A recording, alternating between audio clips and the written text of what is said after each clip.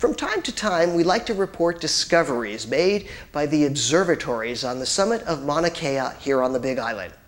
Last June, astronomers at the Keck Observatory focused on a gamma burst that originated 11.5 billion light years away, and this is the most distant burst ever seen.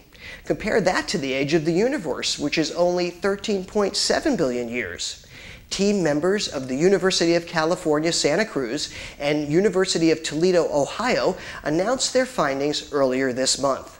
Now, NASA describes gamma bursts as the universe's most luminous explosions. Most are believed to be created when massive stars, very different from Earth's sun, end their short lives while shooting out jets of gas that trigger the bursts. This was the first time astronomers were able to make an analysis of the gas surrounding the gamma bursts. The team quickly identified hydrogen and carbon monoxide gases associated with star formations right here from our own Milky Way galaxy. Only half of the gases have been identified, so there's lots of new discoveries awaiting astronomers at the summit of Mauna Kea. If you're interested in finding out more, check out our blog at hawaii-aloha.com.